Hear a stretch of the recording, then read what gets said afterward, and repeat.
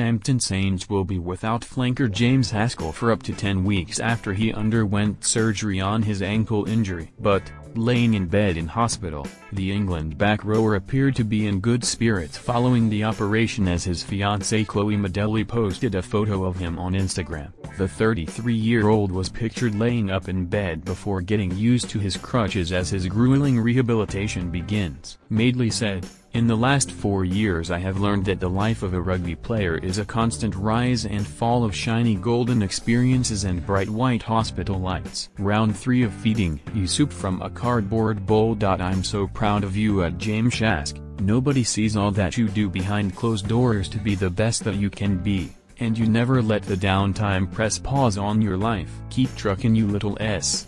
Northampton, who returned to action with a home fixture against his old club Wasps this Saturday, confirmed Haskell will be sidelined for a minimum of 6 weeks and potentially as many as 10. Director of Rugby Chris Boyd said, "We are disappointed to lose James, but we know he will rehab diligently and do everything he can to get back on the training field as soon as possible." Losing the England star comes as a major blow for the Saints, who sit 9th in the Premiership standings, having won 2 and lost 4 of their 6 matches so far this season. It isn't the best start to Haskell's time with Northampton after he made the switch from Wasps over the summer.